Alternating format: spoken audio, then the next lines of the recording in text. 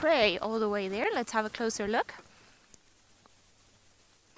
Now, we had a very long debate about a very similar looking bird yesterday, but my money is again on Wahlberg's eagles. But yes, so we get all different species of birds in this area, and some of the ones that we get like this one, they actually migrate. So they don't spend the whole year here, they go all the way to Northern Africa, Europe, and then they come back all the way down in South Africa to have their chicks and then go all the way back. And normally when they come back, we know that the rains are starting because there's going to be a lot of food, a lot of insects, little things flying around all the way for them.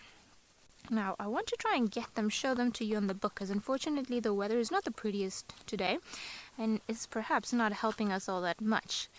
Now, this particular one that we are looking at, now all I can think about is a booted eagle.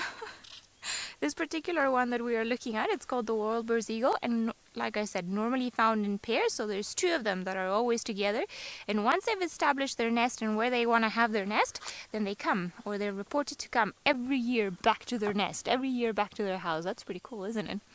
Now, this is the one that I think that we are looking at. It's called the Wahlberg's eagle.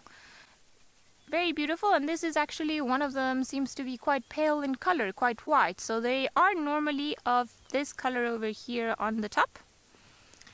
This one over here. So you see it's actually quite of a brownish color, but they can morph into different colors, and some of them are actually white. So this is a very nice find, because this is a very unusual bird to see. So yay, brownie points for us for finding something rare.